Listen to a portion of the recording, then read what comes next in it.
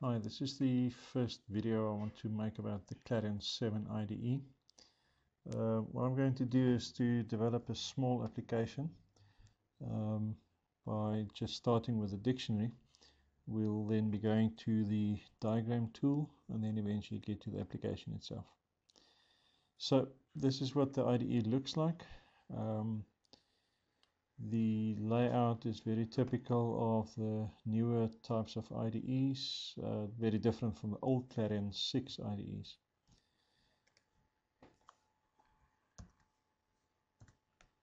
Select the dictionary name to be sample.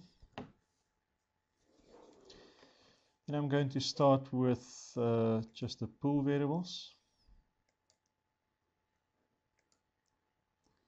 Let's add a new one there called pool. Very simple.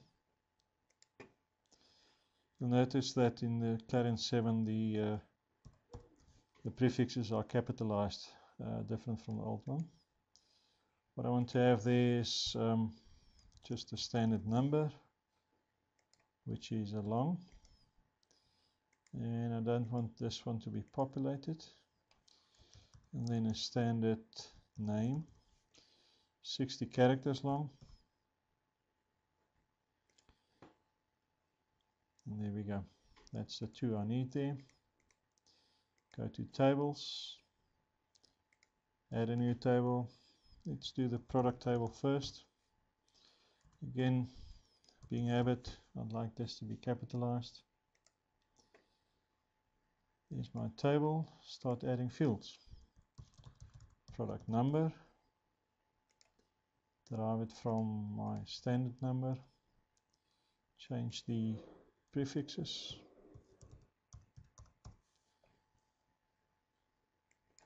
In the column heading. And let's do the name.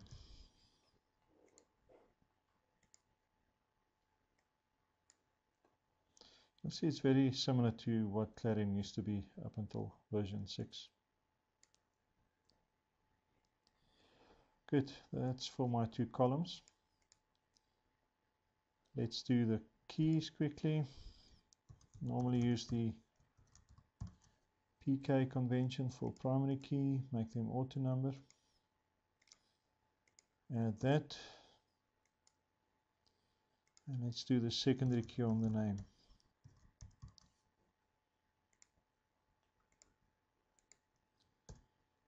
And that's that.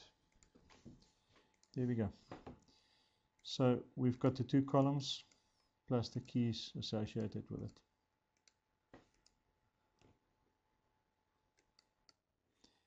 Alright, I've now resumed by finishing off all the tables. I've got a very simple model here. Where I've got my product that I started with, linked to an order line, linked to an order, and there's also a supplier. Going to do one of the relationships. You see the relationship block here is empty, so let's go to product. And I know that my product needs to be added against my order line. Click on that, select my primary key on the product.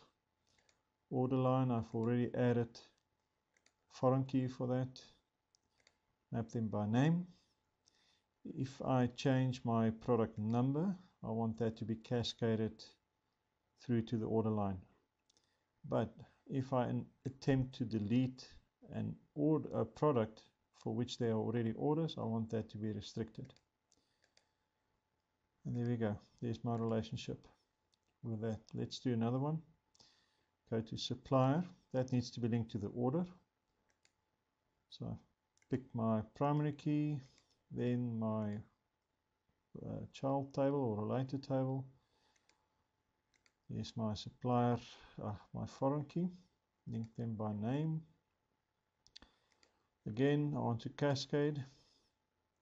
When I delete a supplier, should I delete the order? No, please don't. Let's restrict that. Cancel that one. And then the last has to do with the order itself.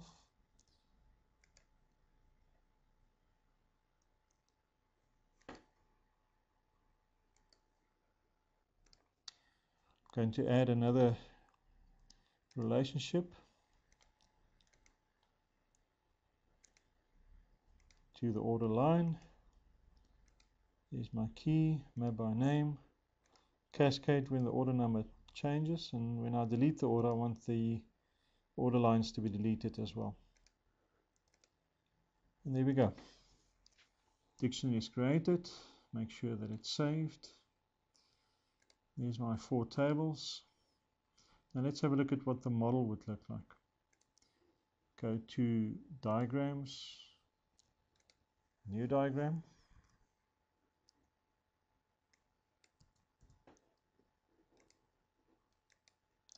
That sometimes happens. Sample. Pick my dictionary. And there we go. All 4 tables, add it, zoom out, get the tables in line,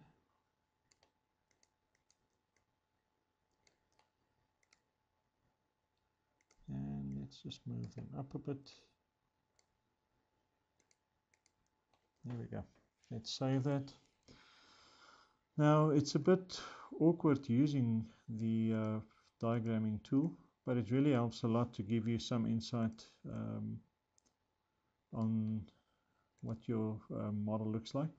It's slightly different from the old data model in that you can't write back to your dictionary, but it does give you a few nice features of looking at the detail of the table whilst you're actually on the view here.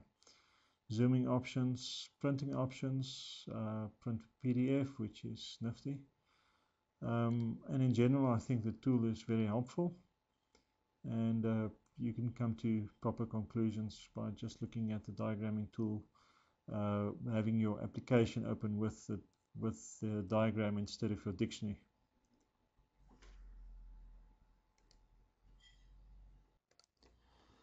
So this is the end of this video. In the next video I'll be looking at creating the application from this dictionary.